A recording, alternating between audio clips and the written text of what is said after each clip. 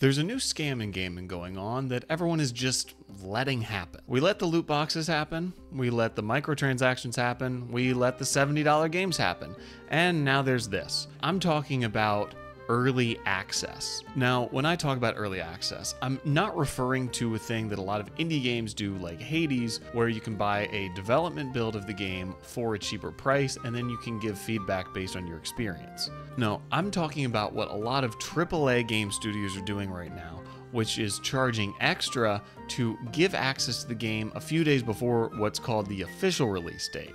And this is something that is becoming more and more prevalent with big game releases. Some of the biggest games of 2023 have followed this tactic. Like Hogwarts Legacy, you could pay an extra $10 to get in 72 hours before the official release date. Or Diablo 4, you'd pay an extra $20 to get in 4 days before. Baldur's Gate 3 on the PS5, you could pay an extra $10 to get in 72 hours before everyone else. And then the most recent one is Starfield, where you'd pay an extra $30. Yes, there's DLC included, but it's an extra $30 to get in 5 days before the official release date. And also, I'm sure just a total coincidence that the early access date just happened to put it before Labor Day weekend instead of after. And I think calling this early access is pretty disingenuous, because if you can buy the full and complete version of the game for full price, or really above full price, on a certain date, then that is the release date. You can't just pick some arbitrary date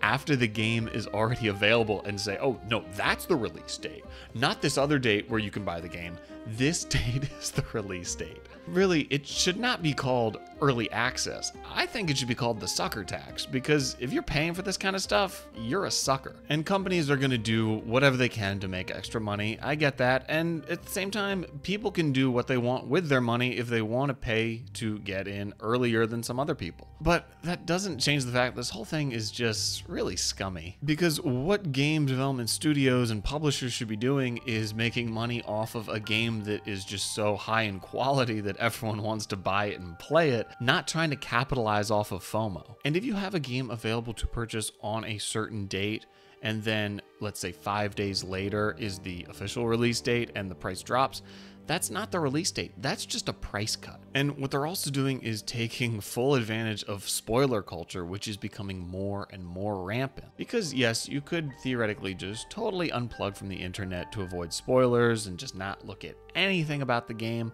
but as we become more and more connected, that becomes increasingly unrealistic. Because a lot of time you might just be trying to find information about a game, like what platforms it releases on, and you'll be spoiled just in the headlines of a million articles that come out. Or you'll go on to the front page of YouTube and there'll be full endings with spoilers in the titles and thumbnails right there on your homepage. And remember, in Hogwarts Legacy's case, there was actually a campaign by people to spoil the game for people who were going to buy it. And I don't think the publisher of the game was upset about that. They were probably like, yeah, well, you gotta buy the game fast. Don't want it to get spoiled for you. And so these fake early access editions usually do give you some other DLC, very minor stuff as well, like some in-game items, or in Baldur's Gate 3's case, a dice skin. Like, ooh, a dice skin? Gotta pay extra for that. But you know the reason that people are buying these digital deluxe editions is not for those little trinkets. They're buying to get in before everyone else, because a lot of people just don't have patience. And really, the people I think who should be the most upset about this are Game Pass users, because with a game like Starfield,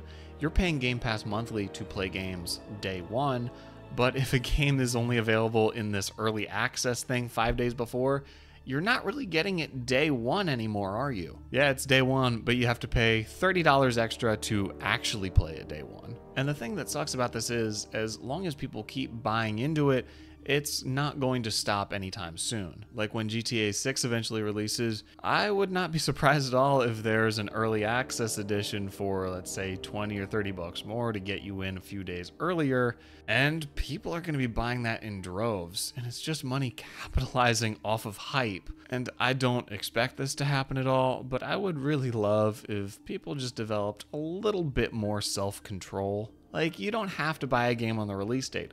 Oftentimes, after a few patches and some price cuts, you can get a better experience at a lower price if you just wait a few months. And people buying games on release date or pre-ordering games or buying into this fake early access thing, are their backlogs totally empty and they really have nothing else to play? I highly doubt that.